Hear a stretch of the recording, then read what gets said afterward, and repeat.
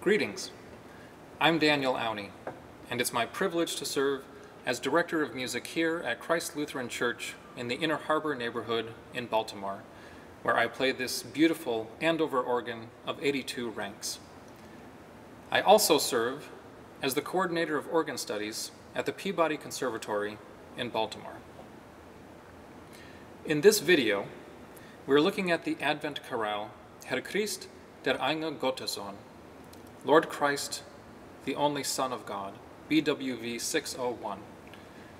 Bach notes that this same chorale melody can also be used for the text, Herr Gott, nun sei gepreiset, Lord God, we praise thee. This was one of the first chorales entered into the Orgelbuchlein manuscript, and it is an example of a cantus firmus chorale setting. We hear the chorale stated in its entirety and with little embellishment in the top voice of the keyboard. There is one driving compositional motive which creates the energy for this setting, and that is the suspirans. The suspirans is a figure made up of a three-note pickup.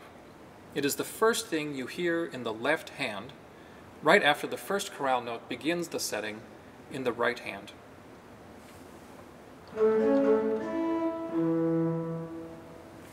The most obvious statements of this figure are in the pedal. You will want to practice the pedal part by itself, making sure to use alternate toe pedaling for clarity. Imagine the line being played by a cellist or a gamba player, and how they would lean into the top note of the octave leap, with the lower note being softer.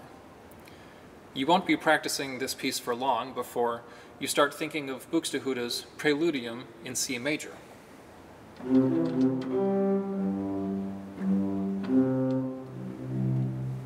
Which shows that there were common rhetorical figures used in Baroque music. You'll want to highlight this motive in the pedal, perhaps with a 16-foot reed, but remember that the most important part is the chorale melody in the soprano, so make sure that your pedal line doesn't dominate the texture. Best wishes as you study this delightful Advent chorale setting.